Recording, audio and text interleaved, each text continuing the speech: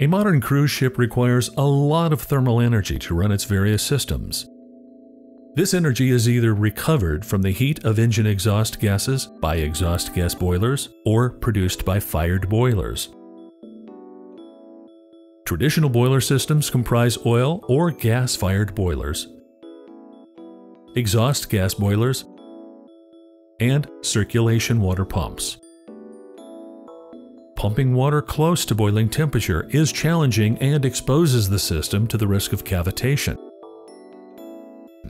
Cavitation damages the pump and so interrupts water circulation, creating severe overhaul costs and a risk of soot fire, thus compromising the safety of the entire cruise vessel. Additionally, continuously running circulation water pumps enable heat losses in the exhaust gas boiler. These significant losses must be compensated for by the oil or gas-fired boilers. In a natural circulation system, no pump is needed, since the driving force for circulation is a well-known physical phenomenon caused by liquid density difference. Circulation starts naturally when the engine is started.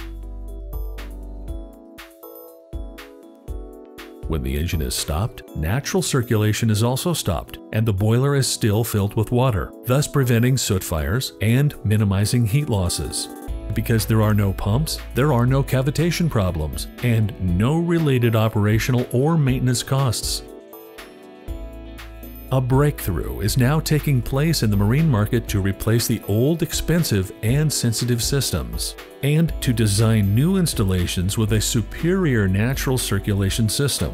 This reduces all costs, protects the environment, and enhances the safety of both passengers and crew.